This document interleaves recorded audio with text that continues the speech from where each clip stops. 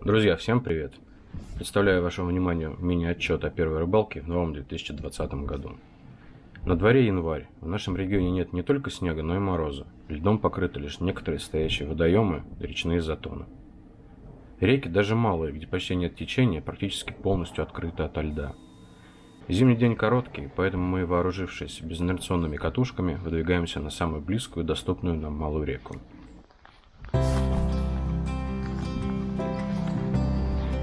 Погодка сегодня шикарная, в кавычках. Вчера было так тихо. Самое ловить. Сегодня минуса. Ветерочек. Ну, не дома же сидеть. Но буду честен с вами, я в первую очередь преследовал цель не поймать рыбу, а протестировать свою новую камеру в разных режимах съемки. Поэтому большую часть времени я не ловил.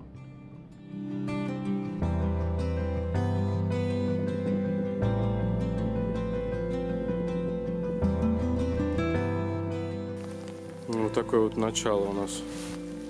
Что у тебя сработало? Свин. Троечка. Ну, круто. Будешь забирать? Да ну зачем? Проблема сейчас доставать. Да, аккуратненько просто.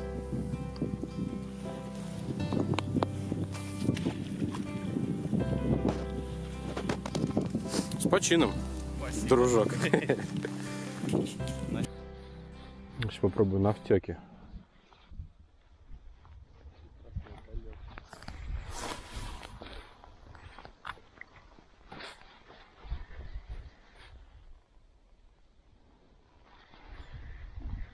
Ну там течение прям вообще, я вот не успеваю подбирать, откуда оно так разгоняет. Там, видимо, широко, но мелко.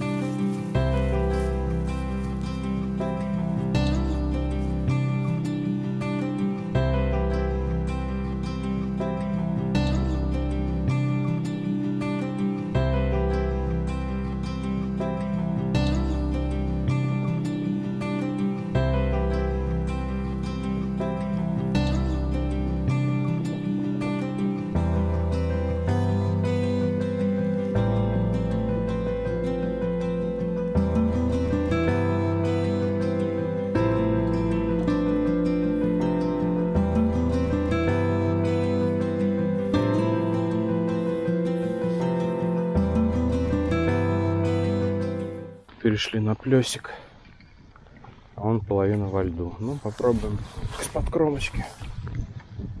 Вода прозрачная.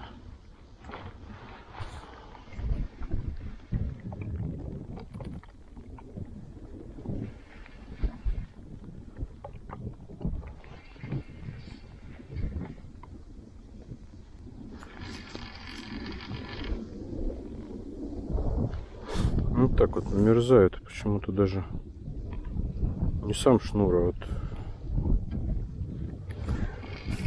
ролик. Так, ну раз уж у нас такие условия, холод, решил все-таки мандулой попробовать покидать, обловить это место. Такая вот на одинарнике собранная мандула, 4-часная. Видос у меня уже был там по этой теме, как я ее тестировал, как я дошел до жизни такой, в общем. Попробуем сейчас. Вес чебурашки специально сделал потяжелее. Сейчас будем таскать по дну, раскачивать ее, посмотрим, может быть, щука отреагирует на такое движение, на такое действие, точнее. Вот такая рыбалка у нас сегодня получилась. Напарник доволен тем, что получил такую ценную для января поклевку на спиннинг. Я же тем, что отлично прогулялся, поснимал и вообще побыл на свежем воздухе. Всем пока и до встречи в следующих видео.